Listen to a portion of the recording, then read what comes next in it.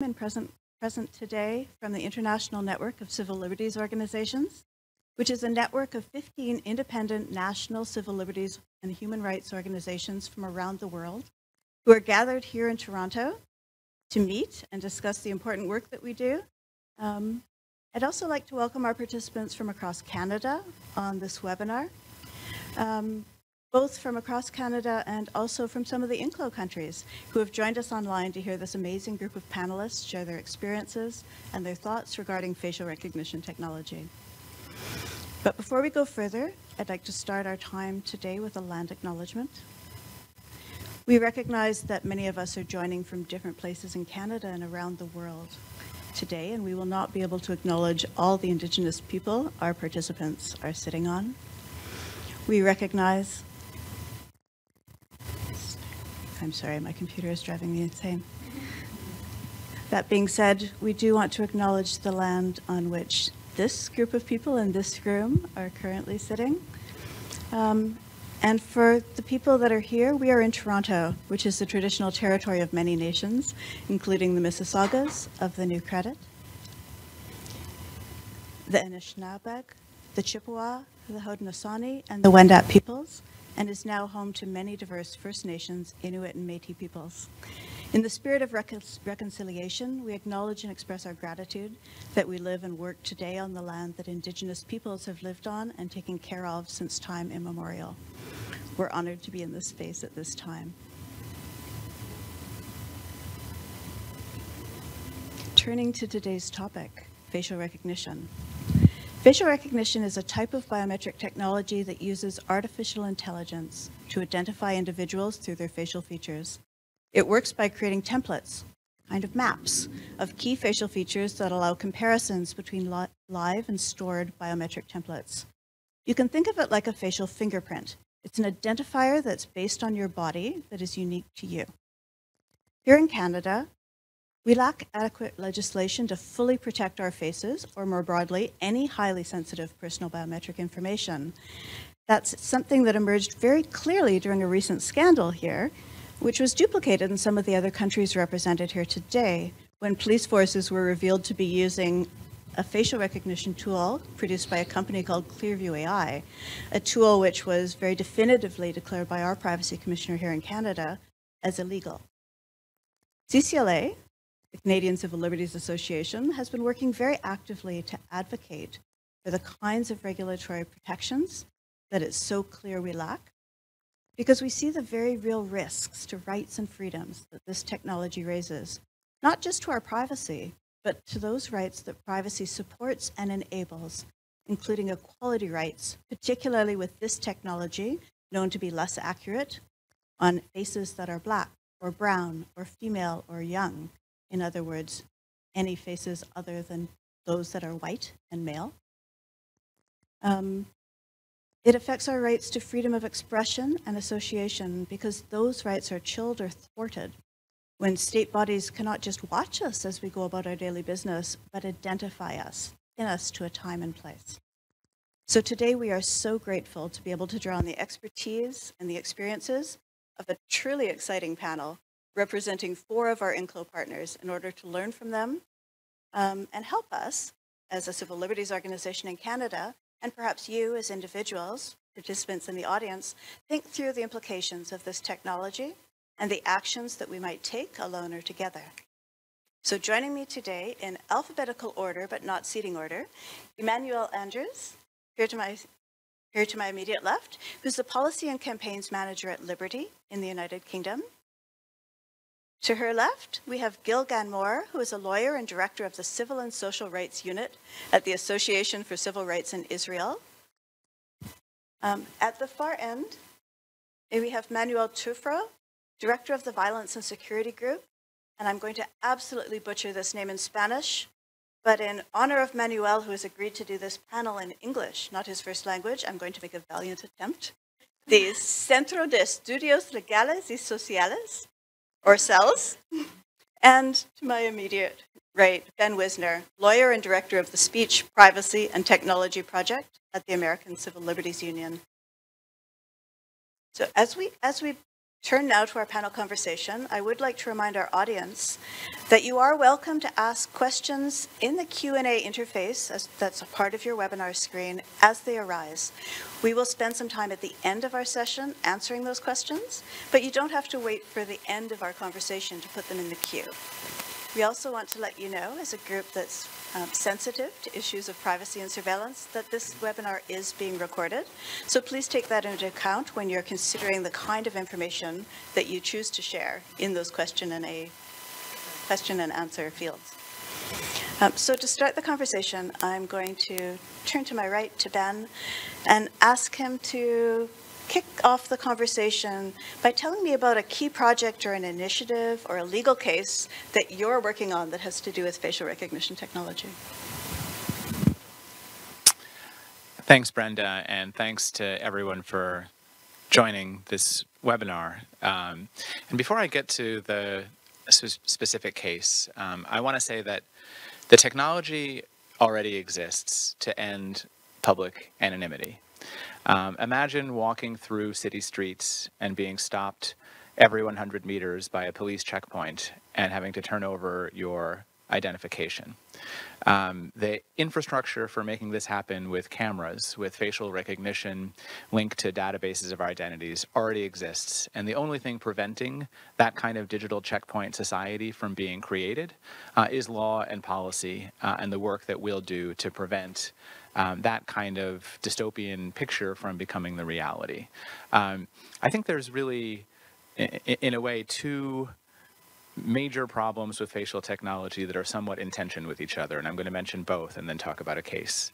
The first is that, as you said in your lead-in, this is a technology that has had a disparate impact, in particular, a racially disparate impact, in that it has been proven to be less accurate for faces that are outside the dominant minority of the training sets, meaning white and male.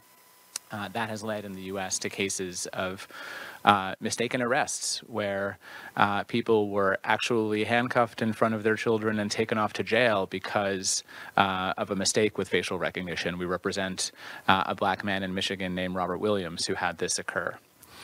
And a lot of work needs to be done to highlight these cases, to address these kinds of inequalities, and I think really to make people understand the harms that these technologies can create.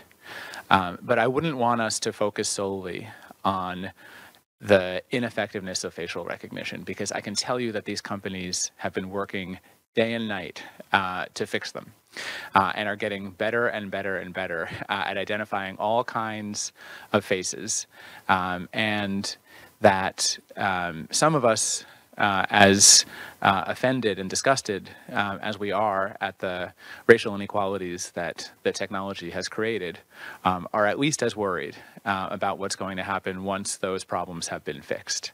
And once we have a technology that is accurate more than 99% of the time at identifying us. And we'll talk about the Clearview AI case a little bit later on, but that is a company that essentially respects no boundaries and is trying to essentially make the norm the kind of surveillance activities that larger companies have been too nervous about doing. We didn't need Clearview AI to create this capability of letting every police officer identify every face. Facebook and Google could have done this 10 years ago, but they didn't because they were worried about public backlash. We now have small companies that are emerging that don't have the same commitments to customers, aren't as worried about regulators, and are really pushing the boundaries here to move closer to the world that I described in my introduction. Thanks, Ben. Actually, I'm going to ask you to pass the mic now down to Manuel, and if you'd like to make a bit of an opening statement or start talking about one of your key projects or initiatives. Okay, thank you very much, Brenda. Hi, everyone. First of all, I'd like to thank the CCLA for the invitation. As Brenda said, English is not my first or even my second language, so maybe at some point I'll be not so fluent, or maybe I should go back to my notes. I hope you will excuse me.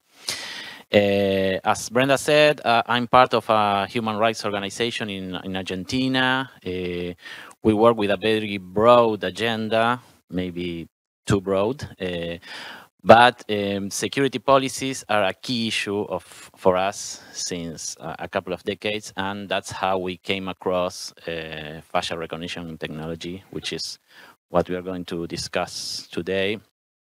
I'd like to make a brief comment on terminology, even if English is not my first language. When we did the translation to Spanish of the INCLOS report on FRT stories from around the world, we decided to talk about facial recognition systems and not technologies. Because we all understand that technology per se, I mean softwares, algorithms, search engines, they are a key component of broader systems or arrangements of political and bureaucratic practices and regulations and pre-existing databases in which these technologies are embedded. And I am highlighting this because in Argentina, many of the problems we detected are not really hardcore technology problems, but rather problems in other part of these complex systems or arrangements. Of course, this does not mean that technology has not problems, but we don't know which problems are those because in Argentina, we couldn't access to the information about the technology. We don't know which software the government is using, at least at the local level. And even in the context of a lawsuit that I will comment today, the authorities would not give us detailed information about the technology they are using. So we are talking about facial recognition systems to highlight this problem too. We've been working since 2019 in a litigation against the implementation of the facial recognition system in the Buenos Aires city. We've been carrying this case together with a sort of hackers organization called ODIA, which means hate in Spanish, and also stands for the Argentinian Observatory of Informatic Rights. And we started this litigation focusing on the general problems that research on FRT around the world has repeatedly pointed out. I mean, the risks of mistakes and wrongful identifications, racial and ethnical biases, etc. But as the judge gathered more information, it was clear that the oversight and the accountability systems regarding this facial recognition system were non-existent.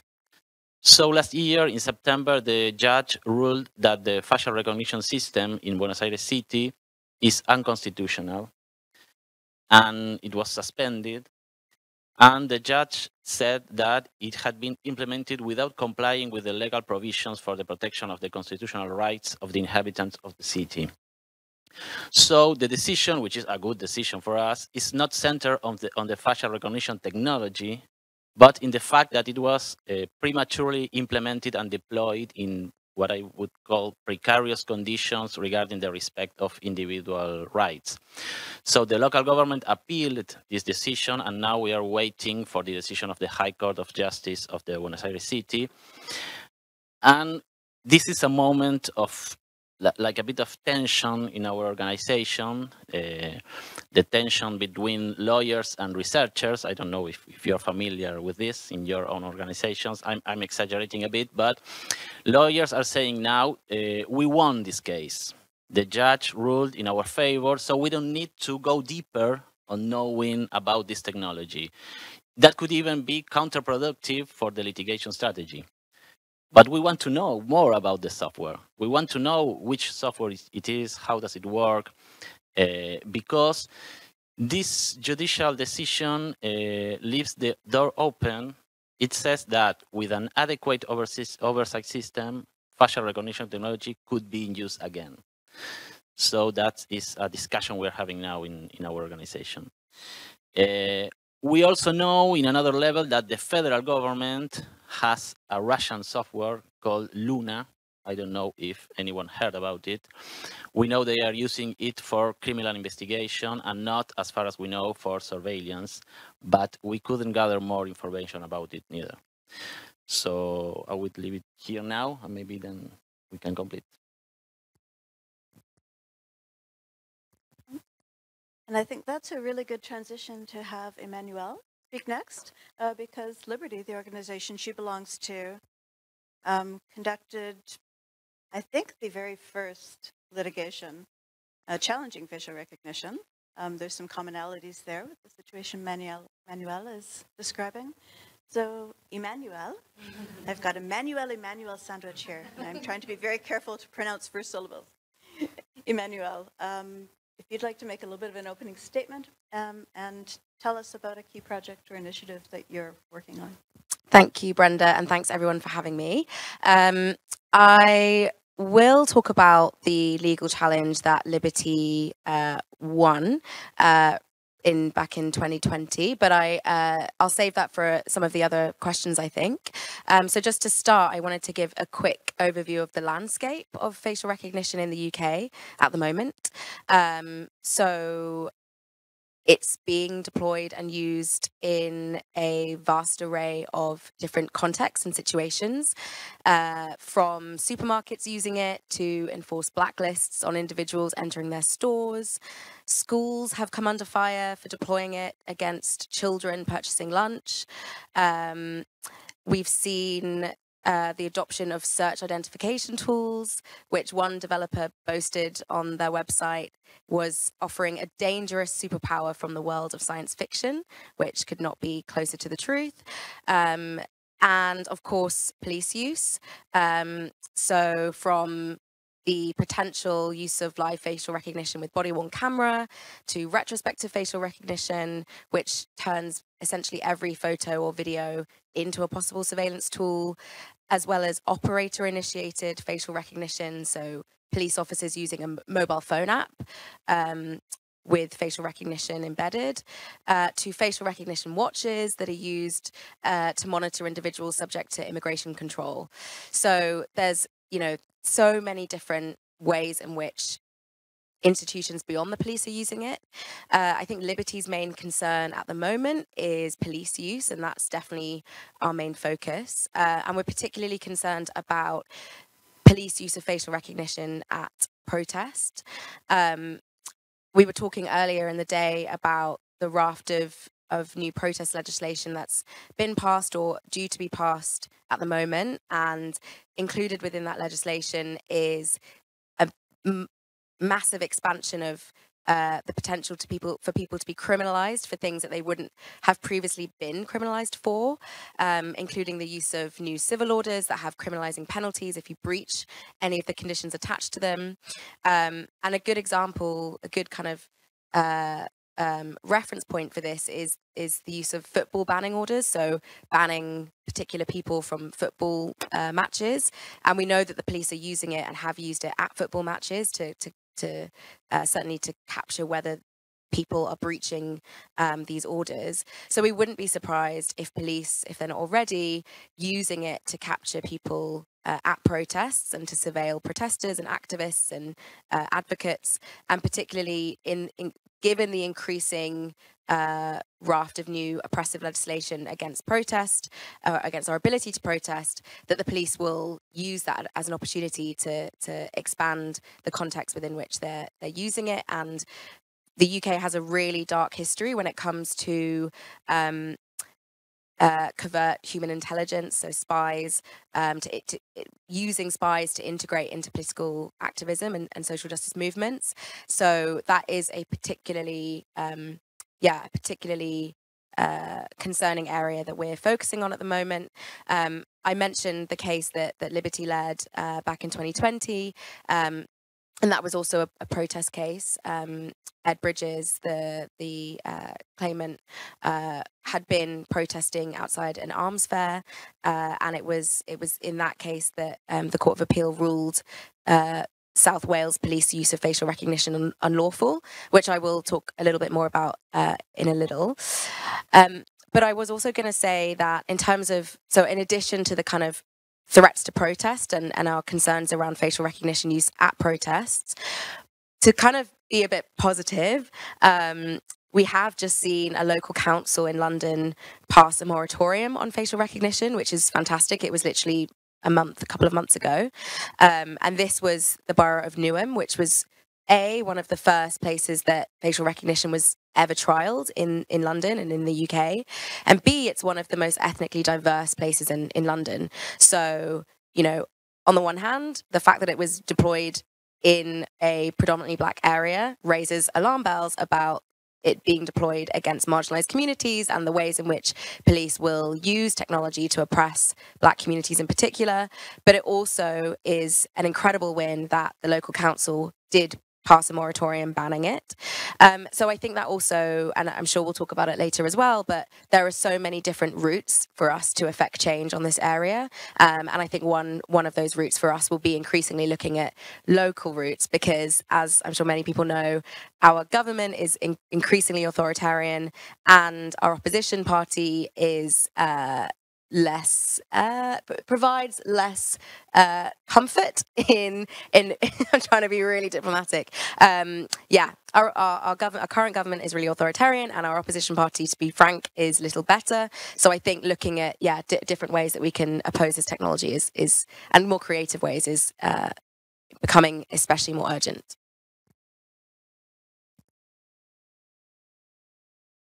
That was a really great expanded list of terrifying ways this technology can be used. Do you have anything to add to that list, Gil? Yes, I think so. Hi, everybody. You know, usually when we are talking about these technologies or systems of facial recognition, we try to distinguish between democracies and countries that are not democracies. And we at the Association for Civil Rights in Israel have the privilege of having both. And one context is our work within Israel, which is, you can say, a democracy. We are struggling with that at the moment, but it's still a democracy. We have a constitutional right to privacy. And if the police or other law enforcement agency wants to use facial recognition, there are a lot of limits about it. It has to be according to a specific law, it needs to be proportional, and so on. And therefore, we were until now able to stop the police from using facial recognition. But we also have in our backyard the occupied Palestinian territory, which is a territory that is occupied by Israeli for more than 50 years. And the Palestinians who are living there are living under the Israeli military, under military regime, under occupation. And this is not a democracy. This is a whole different environment and legal environment where there is no norms that we are usually recognizing in a democracy. There is no right of privacy that is being enforced in any way, and therefore this is an excellent kind of lab for the authorities to try new surveillance technologies. And one of these technologies is a facial recognition technologies that it's called the Blue Wolf system. It was never introduced officially by anyone. We just found out about it from talking to people on the ground, from evidence of ex-soldiers that were asked to use this system, evidence that were collected by our colleagues in Breaking the Silence, which is an organization of ex-soldiers that are trying to fight the occupation. And the system is work in a way that the soldiers are requested by the army to collect as many photos, identified photos of Palestinians at any age, children, men, women, elderly, and these photos are taken and put into a photo bank of all the Palestinians. They started in one city, in Hebron, and now they are expanding it to the entire West Bank. And then they put a lot of cameras that can recognize people based on their biometric facial data. And they use the camera to just identify people in public spaces when they walking near checkposts or in any place that they just want to have a temporary checkpost. And the soldiers have this kind of a cellular app, and this app tells the soldier if the person is either green, orange, or red. Green means that it was identified and is okay. It can go and is not needed for anything. Orange is that this person is needed for more questioning, and then they detain the person until they get further orders. And red means that this person needs to be arrested and taken to the police or to the army. And so I think that if we are now looking into this this system and the way it's being used in the West Bank, and I think this is kind of a frightening mirror that can reflect how the reality will be when these systems will be part of our life. And the army is actually using this Orwellian language, and they say that no, that this system is not against the population, but it's for the population. It's going to help the population, because if you are recognized and you are green, you are free to go. So actually we are trying to help the innocent people. But obviously, if we are talking about the Palestinian in the occupied territory, many of them are labeled as a risk for so many people, even just because they have family ties, for someone who is under investigation or anything. So, and another thing that is very alarming is that it has a very serious chilling effect on the lives of Palestinians, which are already, before this technology, was under a lot of surveillance and pressure from the army. Just one example, the army is using people that they know that they are in the closet, as like LGBT, that are in the closet, to force them to cooperate and give them information. So just imagine when somebody is going to a place which is known to be a place for LGBT community meetings, and there is a facial recognition camera in this place recognizing all the people that are coming there. This is a serious threat for their freedom and their ability to exist in this area. I hope I depressed you enough. Thank you. Rather than depressed, I think we can all be warned. Here in Canada, we sometimes think that it can't happen here. And one of the things that we can draw from these examples is that across a wide range of countries, with a wide range of types of government, inevitably, whenever this technology comes into play, the same kinds of risks run as a common thread, regardless of jurisdiction. So, I mean, here in Canada, I mentioned that we found out that Clearview AI was being used by police, and the fact of that really highlighted that we have gaps in our laws when it comes to regulating this technology. So my next question for the panel is, have you had a similar experience, either with Clearview itself, with another specific product, and how did you find that your laws did or did not stand up to the test of regulating that sort of invasive surveillance?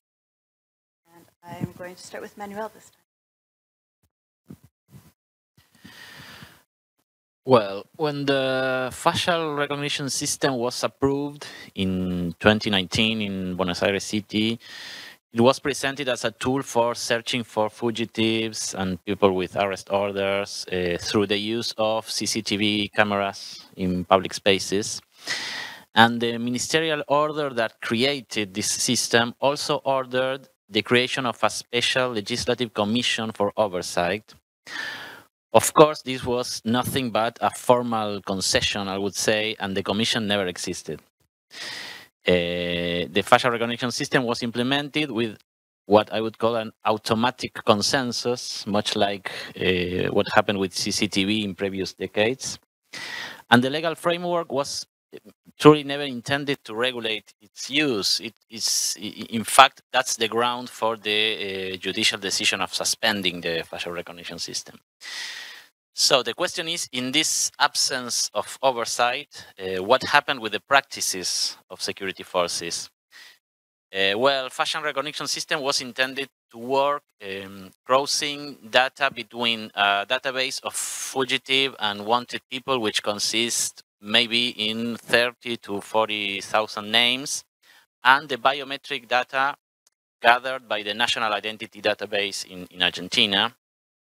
But when the judge asked this National Identity Database how many individual consultations received from the Buenos Aires government, it turned out that the government made consultations about more than 7 million people, not those 30 or 40,000 fugitives. So clearly the Buenos Aires police and maybe other offices were accessing that biometric data for other purposes, entirely different than searching for fugitive. And to this day, we don't know exactly how and why they accessed data for that 7 million people.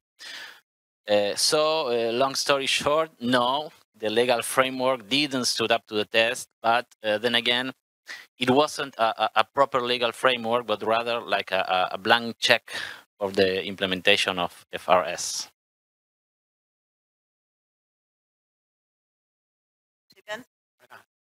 I realize we both mentioned Clearview AI, and we may not have adequately explained what that company is and what it does.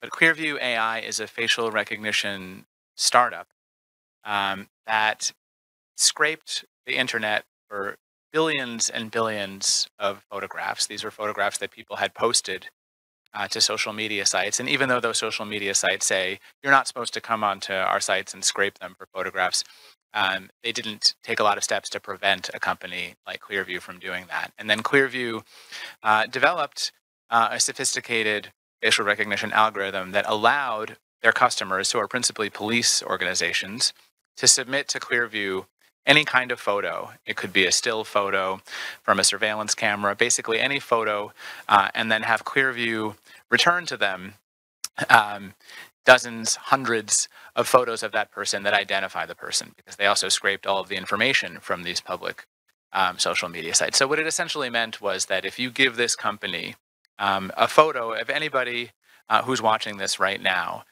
they're going to be able to say with a very, very high degree of accuracy who you are, and also link to other information of yours. Now, we didn't know this company existed.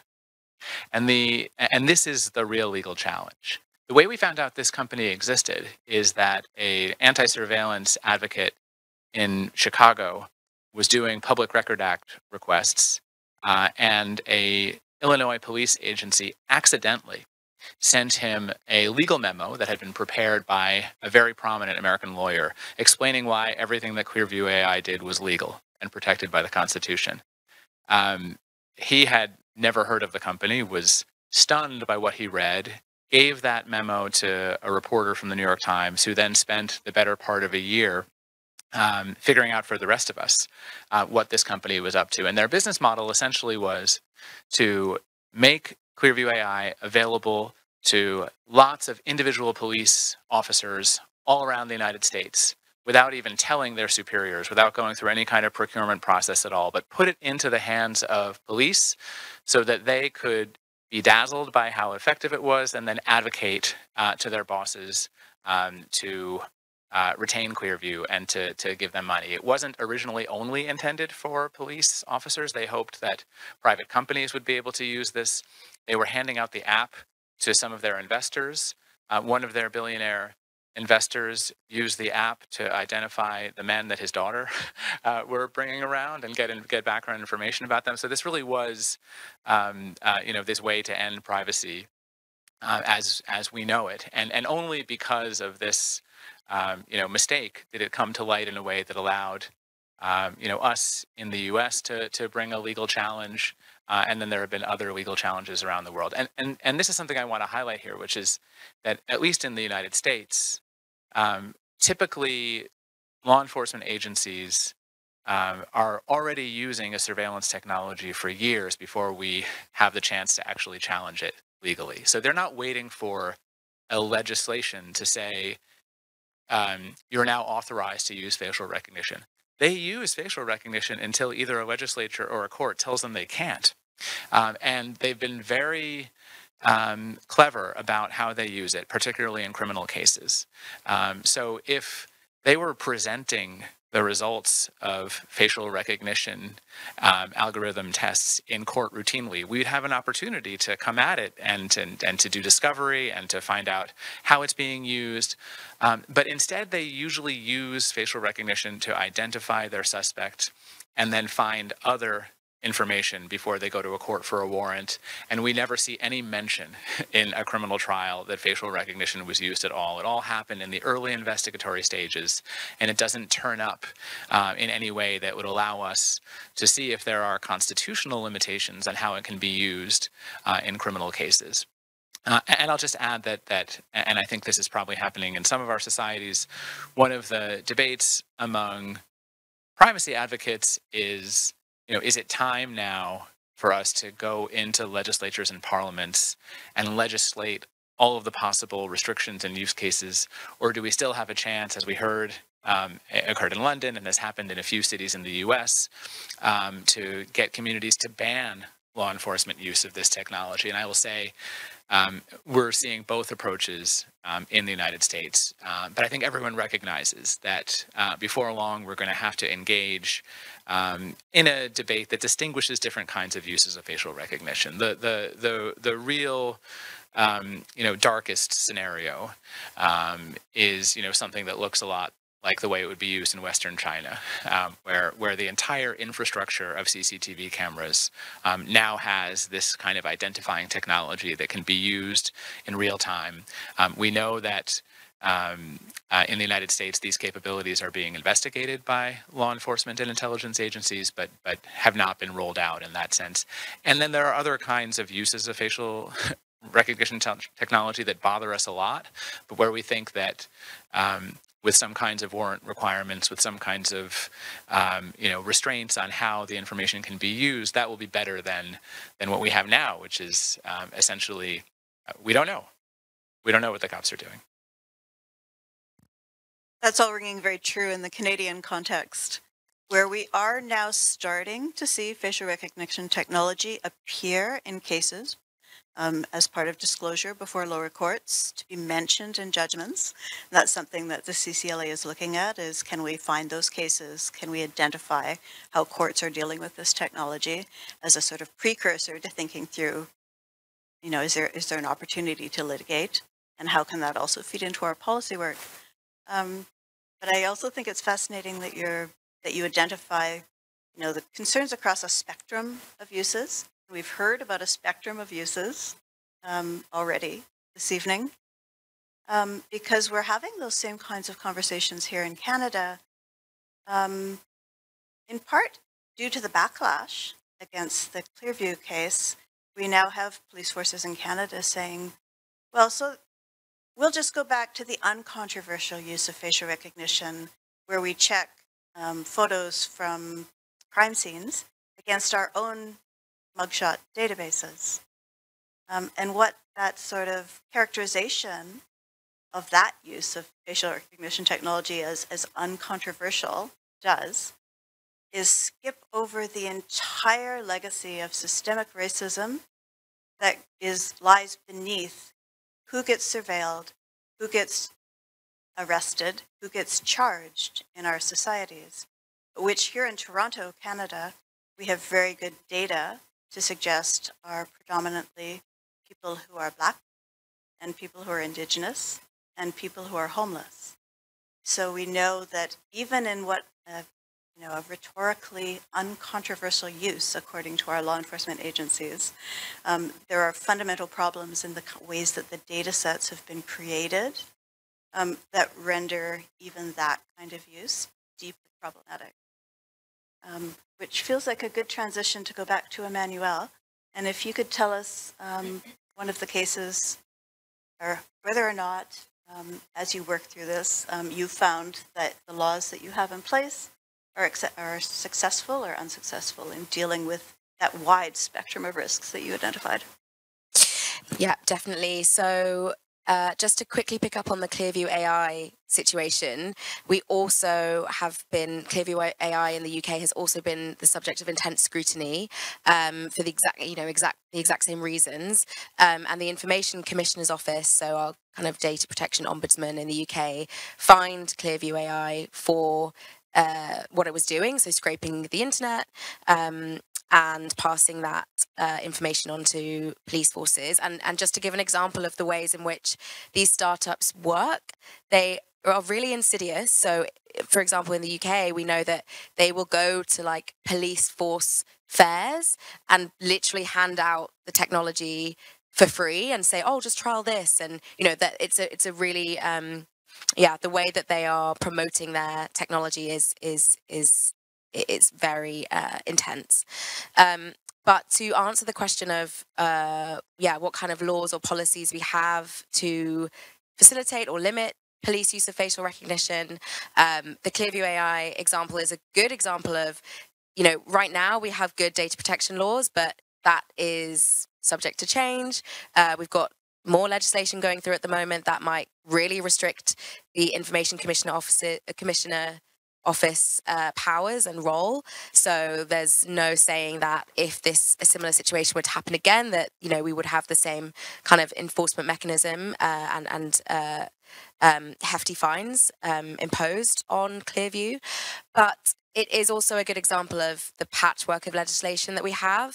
And this is actually, the patchwork of legislation is what, until the Bridges case, was what the police, the government, the courts were saying that the police were able, was saying was why the police were able to use the technology and that it was adequately regulated by existing statutory provisions and other legislation. So just to give an example of what that legislation looks like, and which we argue, and that which eventually the courts found was not the case, they were relying on things such as the police common law powers, Data Protection Act for the biometrics and personal data aspects, for the equalities issues, the Equality Act, the human rights aspect, the Human Rights Act, and other legislation to cover things like the covert use of facial recognition, so the Regulation of Investigatory Powers Act, and the Protection of Freedoms Act for the CCTV camera use.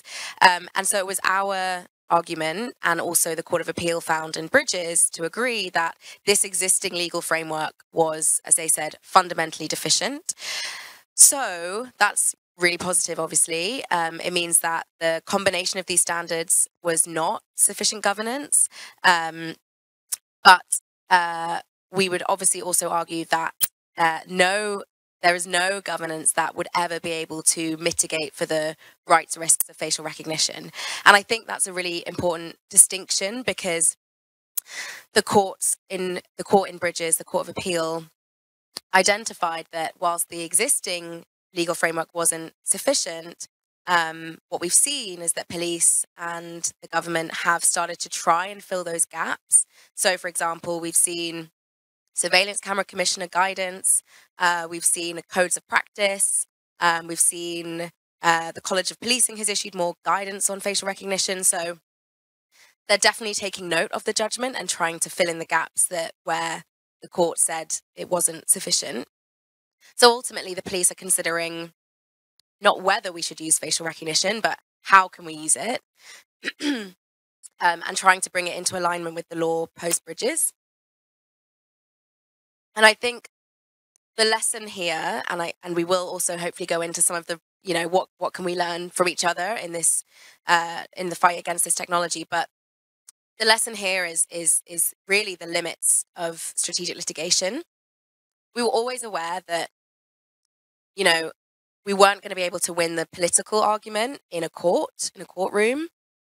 And the courts and, using the law often only helps once the infringement has been made.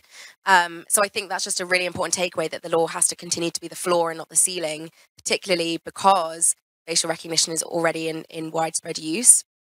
So for us, our primary concern is that not having an explicit legal basis is problematic. Like we still agree, and we're obviously really proud of the win in Bridges because it identified that the existing legal framework wasn't good enough.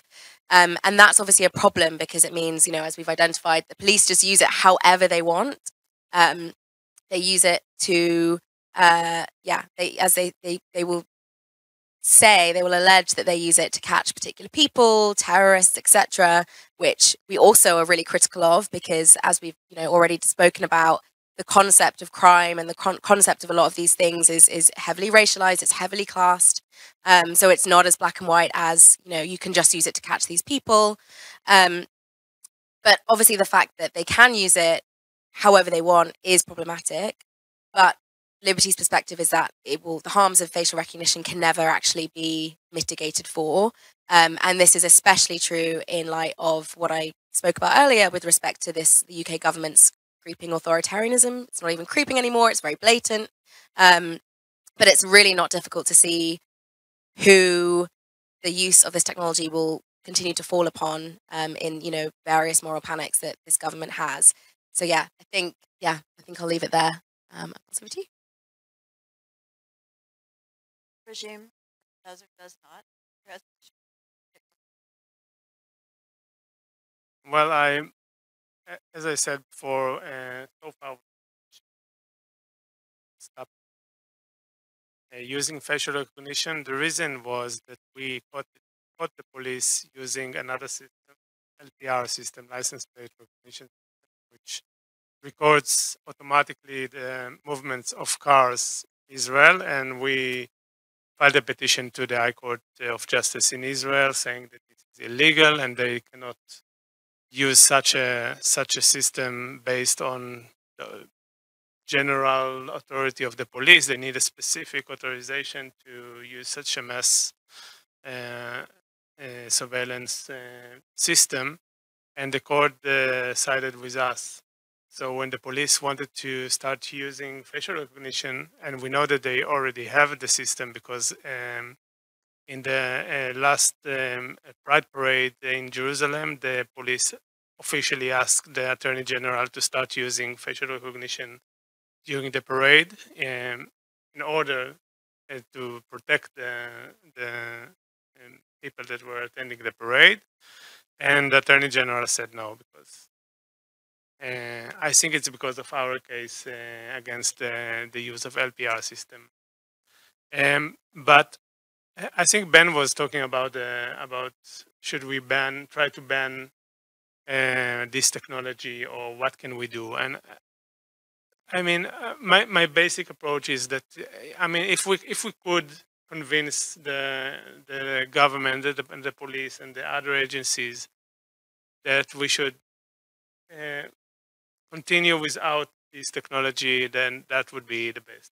If we could ban the technology, that would be the best. But I don't think it's realistic, and I think that we already see that a lot of police and law enforcement agencies around the world, and also in the democratic world, are already using facial recognition systems.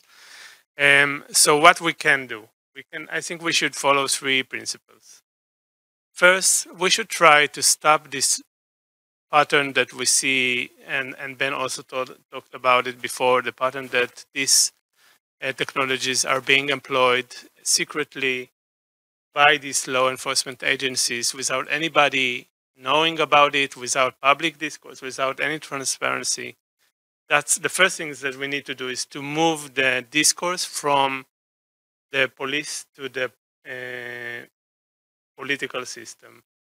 And we can do it using litigation, because we can for example, saying that there is no sufficient legal basis and stuff like that, and that's usually work to shift the issue to the parliament, and then we can have a public debate, and then we can talk about. And this is the second principle about proportionality. And I think this is important to try to address the more severe effect of this technology and not just oppose it as a whole. For example, it's a different if we use facial recognition to just recognize people on a watch list that is carefully selected by authorized people with maybe with a judicial review or something like that, and or if we are using the technology to just identify everybody that is walking in the city square or something like that. Or it's different if we are talking about severe crimes, or we are talking about just regular crimes that maybe this technology should not be used to solve just regular crimes. And this is the questions that we should try to raise and to limit the effect of the technology. And the third principle is oversight. And I think that the traditional oversight system that we had for the police are not good enough for the new technologies. We need something else. We cannot keep on going with the traditional system of police going to a judge, get a warrant, and then that's fine. I mean, there's some supervision, or maybe later they will just move give some statistic to somebody in that is oversighting the police. It's not enough. I think that with this kind of new technologies that can surveil so many people easily, we need to think about independent bodies that can oversight the law enforcement agencies, that will have independent status, that will have power to get all the information they need to see what's actually the police is doing with these technologies. And I think that maybe can help reduce some of our fears from these technologies.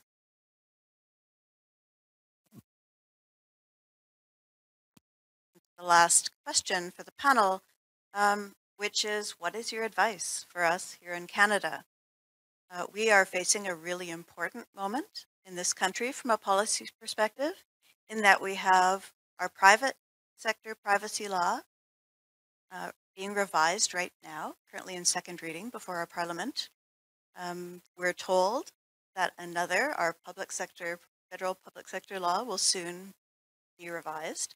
And we also have a new Artificial Intelligence and Data Act on the table, again, before our parliament. So taking into account that we may here have an important window to advocate for change, legislative change, what should we be learning from your experience? What's your advice to us at CCLA and to the members of the public who are here today because they're interested in this topic and maybe interested in seeing what they can do as individuals through political engagement or other ways in order to address the risks of this technology? Ben, I'm going to start with you, please. Well, coming from the United States, I don't advise any country on private sector privacy laws because we basically don't have them, except in certain sectors for medical records, for education records. We don't have any baseline consumer privacy law in the U.S.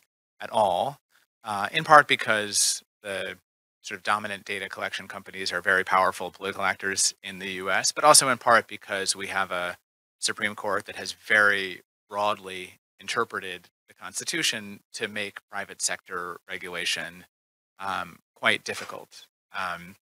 So our focus is on the government and law enforcement side. And the principle that we have tried to convey, both to the public and the courts, is that we need law to play a role that we didn't need in the past. In the past, our privacy was protected more by cost than it was by law. There simply wasn't an efficient way for governments to keep track of most of us, or even many of us. And if they wanted to know where we were, they might have to have teams of agents following us around. They certainly didn't have any technologies like the ones we're talking about right now. And so it was a resource question for them. And that acted as a very powerful limitation.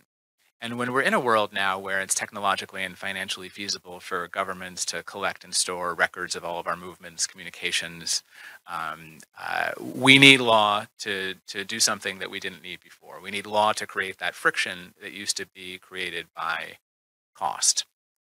Usually that means interposing some kind of warrant requirement, making sure that there is a neutral magistrate in between a decision by an agent to pursue us and the collection of that data. That doesn't always map perfectly onto these technologies, but what you want to be doing with law and policy is actually creating inefficiency. That when we're talking about the exercise of state power, inefficiency is a feature and not a bug. And we need to find ways to, if we're going to use these technologies, slow them down dramatically. And I think with the public,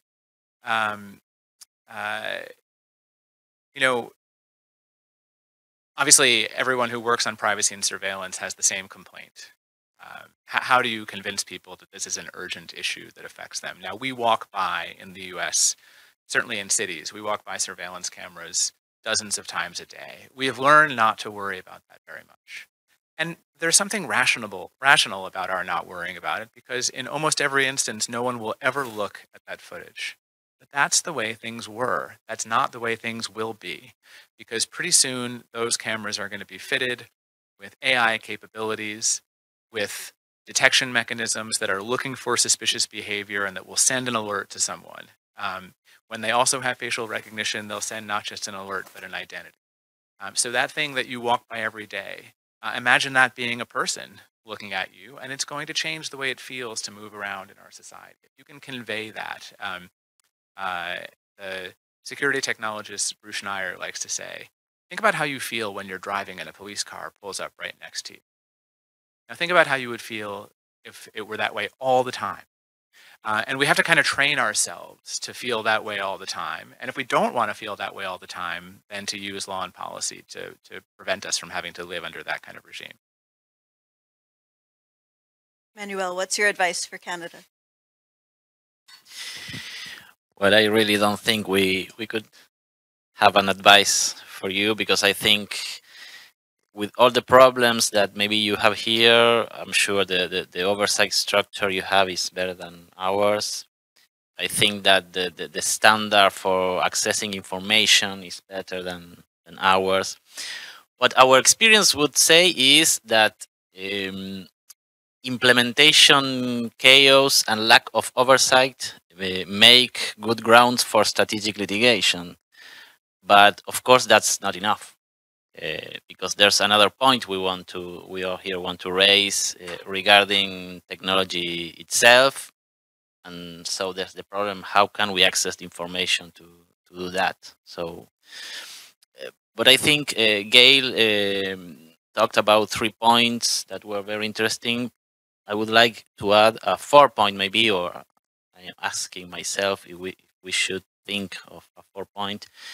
I was listening what Ben was saying about Clearview, and he emphasized that a couple of times. He said it's a startup company, it's a new company that did not recognize some limits that big corporations maybe had.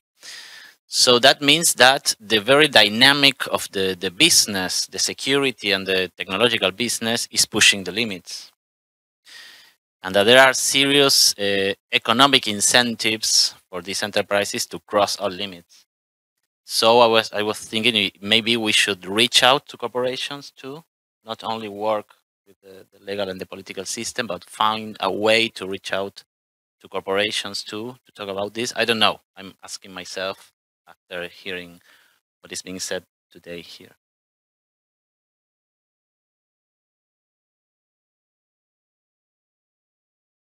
Thank you. Gail, did you have anything to add to your advice in addition to your 3 points that we should be thinking about? I don't think I can advise Canada. I came here hoping to learn from you, actually. But I think that what we need to think about all the time is that we cannot just talk with the court or talk with the officials in the government. We also need to talk with the public, and we also need to try to figure a way to make the public understand the threats of these technologies. And I think all of our organizations are struggling with this, because the idea of privacy is always something that it's difficult to make people understand until they don't have any more privacy. It's not something that it's very clear to people when they don't understand what can happen to them until it happens. And so maybe we should not only talk about privacy. Maybe we should talk about the civil space, the democratic space. We should talk about how we actually want to be living. What's going to be our lifestyle in the future when these technologies are part of our life? Are we feeling comfortable to go to a demonstration when we know that our name will be on a list somewhere easily? Are we feel comfortable to go to a gay bar if we know that this can be recorded somewhere? And this is, I think, that are we feeling comfortable in a situation where a technological indication can get us arrested? I mean, it's not just about privacy; it's about how we feel in this kind of a world, a 1984 kind of a world that everything can be and everyone can be identified, and it can be recorded somewhere, and somebody can use it. And I think that when you're talking to the public about these feelings, maybe they might be more listening to your cause.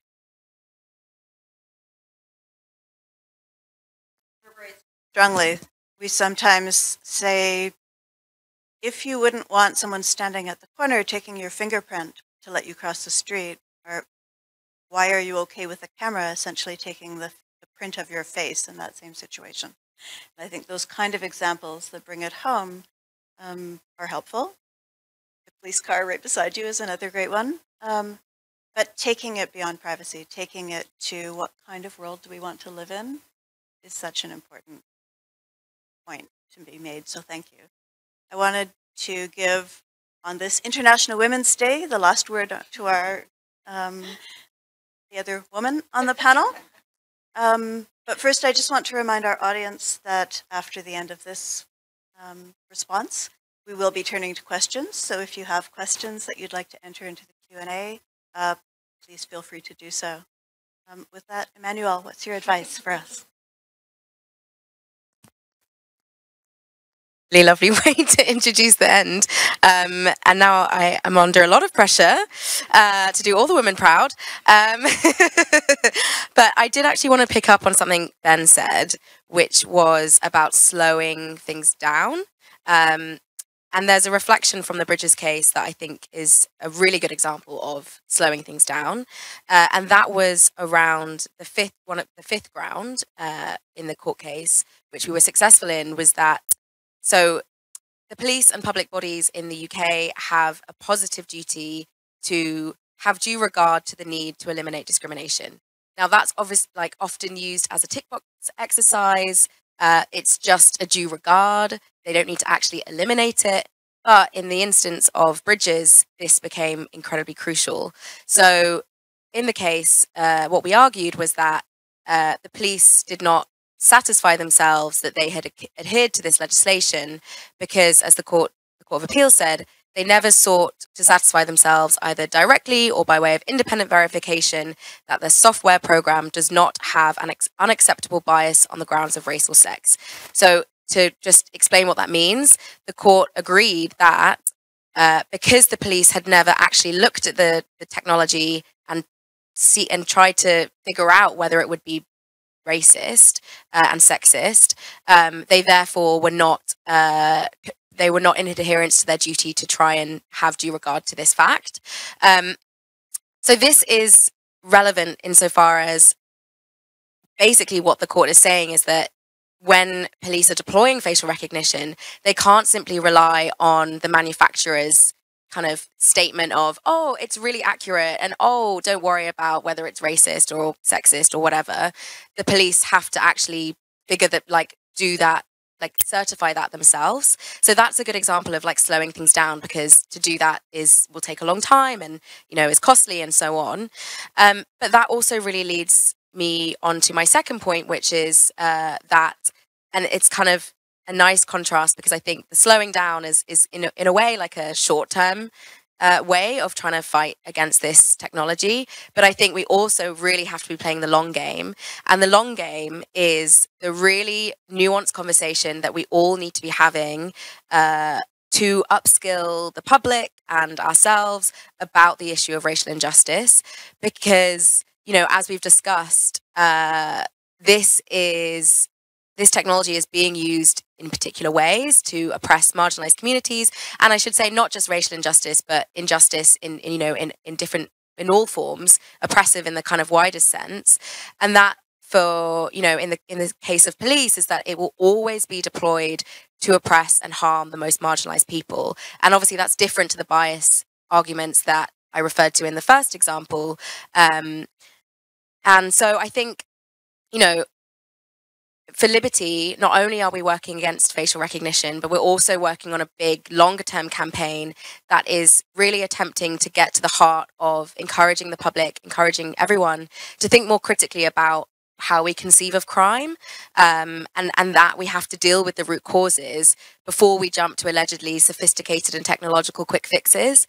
So, you know, this tech is expensive, and we're asking, you know, what would it look like if we invested that money into communities? And obviously that's helpful because parliamentarians will always say, you know, how can we afford to, you know, make our schools better, or, you know, house homeless people? Well, you know, we can use facial recognition as the example of, well, why don't you just ban facial recognition? Let's use that money to actually respond to the social issues that the police are justifying their use of facial recognition to police control communities in the first place. So that's obviously a really long strategy, but I think we need to have really creative strategies that do work on the kind of short, immediate term. So legal cases, strategic litigation, but also really try and win on those really public political conversations.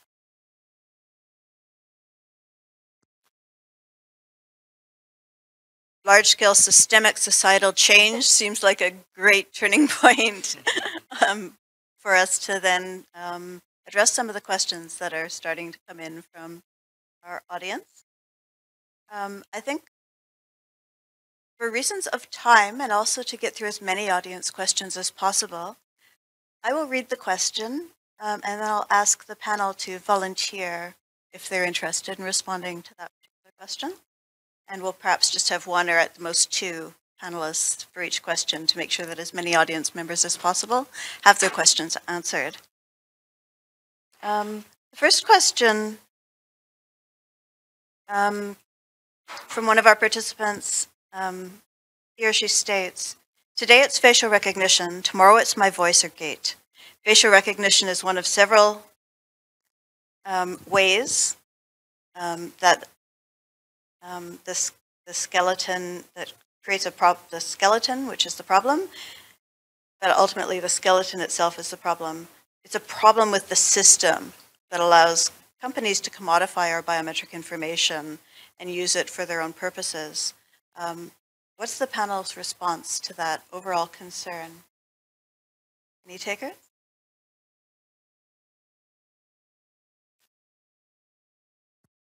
I know that you've done some work in terms of other kinds of biometrics, and I think this questioner is asking about, you know, raising the issue that it's not just about faces, because there are other ways in which our bodies can be used to identify us or work against us in these contexts.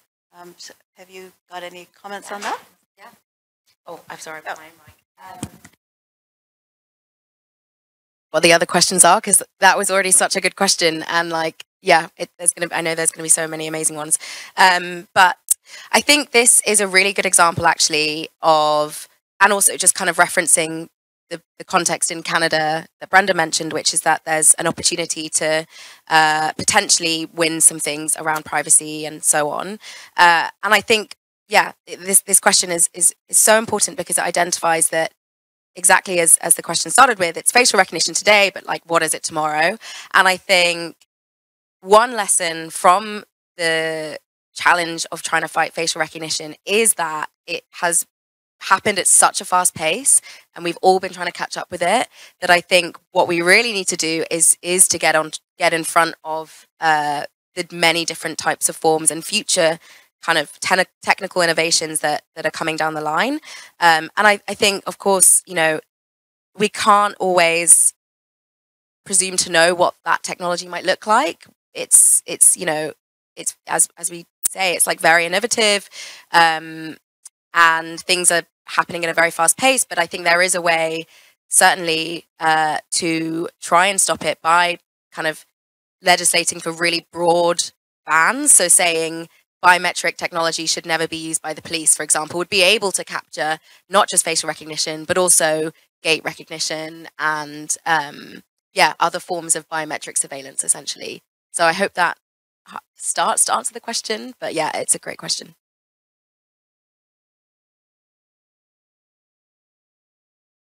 To do another question from our online audience, but I would also like to extend the opportunity to my INCLO colleagues who are sitting in the room, that if you have questions, put up your hand and we will have somebody run a microphone to you.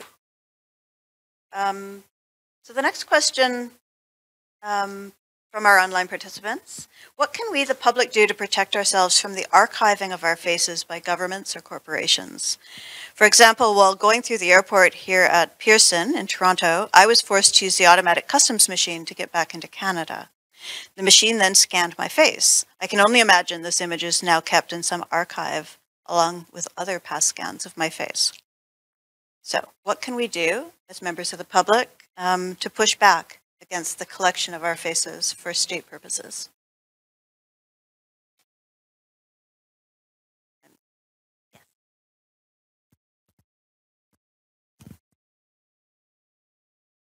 Can donate money to the Canadian Civil Liberties Union. I think that's a very good idea. But I think that I think one of the things that we should try to do is to expand the knowledge of people of the risk of giving voluntarily their biometric data to corporations.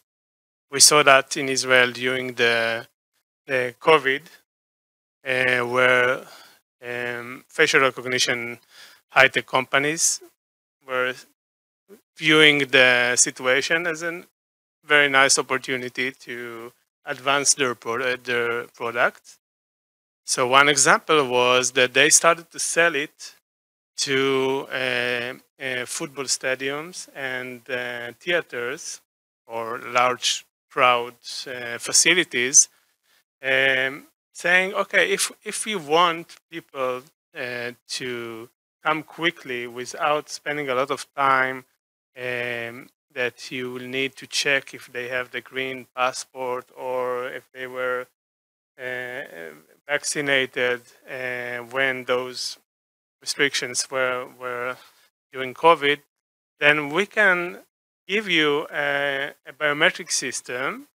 People will identify themselves, and when they arrive to the stadium, they will stand in front of our camera, and camera will say that this person is free to go in. You don't need to check him again. He's already uploaded his green passport or certificate to our website. And a lot of people said, oh, good, I can skip the line. I don't need to wait in lines. And they didn't understand that what they are doing is giving their biometric data to some company that nobody knows what they are going to do with this photo bank, recognized photo bank in the future. Nobody reads the restrictions in their privacy policy, which usually say that they will not use it, but in the future they may use it some yes. Or nobody's thinking about a lot of cases that we saw recently of these photo banks are being stolen from this company, or there was some failure in protecting them. And if you lose your credit card, or somebody steal your credit card, you can change credit card. But if your biometric data is in the hands of some corporation, you can change your biometric data. This is something that is unchangeable. So people should be really aware of the risk, and we should try to explain to people that even though it's kind of legal to give it voluntarily, just don't do that, or and be aware of the risk of giving your biometric data to somebody.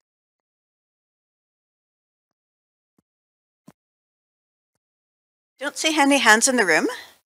The offer is still out there, people. The next question from an online participant. Would it be fair? Sorry, of course facial recognition technology should bother us from a privacy and civil liberties viewpoint, but is there anything good about it? Can we think of any way facial recognition could be used to protect or reinforce our freedoms? Ben's got his hand out.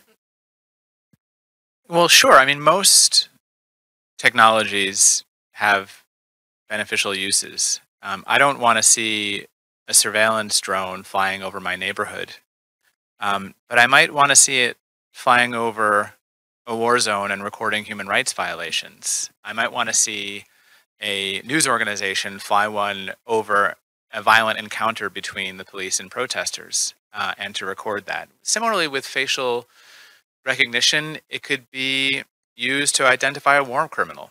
It could be used to identify a child victim of a grotesque crime. We shouldn't pretend that these technologies don't have use cases that we wouldn't applaud. Of course, that's really true of government power in a lot of other iterations. A lot more crimes would be stopped if we allowed, as the city of Baltimore in the United States tried, to fly a spy plane over the city all day and really record everything in granular detail and record that for months so that it could be rewound by the police to solve crimes that happen. But do you want to live under a spy plane? Where every time you walk down the street holding hands with somebody, that is going to be in a surveillance time machine that can be rewound later on. Yes, more crimes are going to be solved, but it's going to change what it feels like to live in our societies. And that's what makes these arguments so difficult, and it's why putting constraints on facial recognition is going to be so difficult, because I think, candidly here, the government's got caught a little bit flat-footed. I think they expected people to be enthusiastic about their use, and I think they're going to organize more, and they're going to try to identify more and more cases where it was used. And you saw Clearview AI very ghoulishly stepped into the Russia-Ukraine war and said, well, we'll identify the corpses of Russian soldiers so their mothers won't have to be in doubt. Right? So they're just trying to find ways where we'll think, oh, these people are on our side. But again, it doesn't help us to ignore that there are uses of these technologies that that can be helpful and beneficial. Which is why it's so important, as you said earlier, to think about if these technologies should be used, and if, then when and how. But that if question needs to be at the forefront. I think we have time for one last question. Would it be fair to say that as such programs' effectiveness or usefulness evolves, democracy itself, as we define it, is directly and peripherally undermined, regardless of a nation's governance status? That's an awesome question. Anybody want to take a stab? You're nodding, Manuel. Oh, well, I will just say that, yes, it's fair to say that. I think Gail made a very clear point about that when he argued that it's not like only a privacy issue. It's a broader issue, and we have to address it in all its complexity. And I think it does like feedback loops with other problems which affect democracy too. So I think definitely yes, we could say and we should say that it's a threat to democracy. I apologize to all those questioners whose questions we can't get to, but we are running very close to the end of time for this panel, and we do appreciate that an hour and a half on a Zoom call is probably more than long enough for many of you who are likely ready to log off and go for dinner. So I just want to conclude by thanking our panelists. Thank you, Manuel and Ben and Gil and Emmanuelle, for sharing your insights and your experience and your advice and your stories with us, because one way that we come together to fight incursions into rights is by sharing stories that help us understand what's at stake. So we're so grateful that you are willing to share your stories with us today. I'd like to thank, on behalf of CCLA, the International Network of Civil Liberties Organizations, for supporting this panel, for bringing everyone together and allowing us to have these conversations. With special thanks to those individuals, and you know who you are, who did all of the behind-the-scenes work to make this happen. I think that all of us here at the table, many others at INCLO, are committed to carrying forward work to stand up for rights and freedoms and civil liberties, and to serve as some of the identifiable faces of resistance to the potential for mass surveillance, to serve as experts in policy circles and settings, to advocate against invasive uses of FRT here in Canada, to have nuanced conversations around those if and when questions. And we invite those of you in the audience today to share that work with us, whether it's through political engagement, whether it's through individual action, whether it's just through, as Gil so articulately explained, simply continuing to learn more about this and other risky technologies and make choices, make conscious decisions about whether or not you are or are not willing to participate in those systems, particularly those that are risky, that impact our privacy rights and all of the other suite of rights that privacy enables. With that, we'll bring this to a close. Thank you very much, everybody.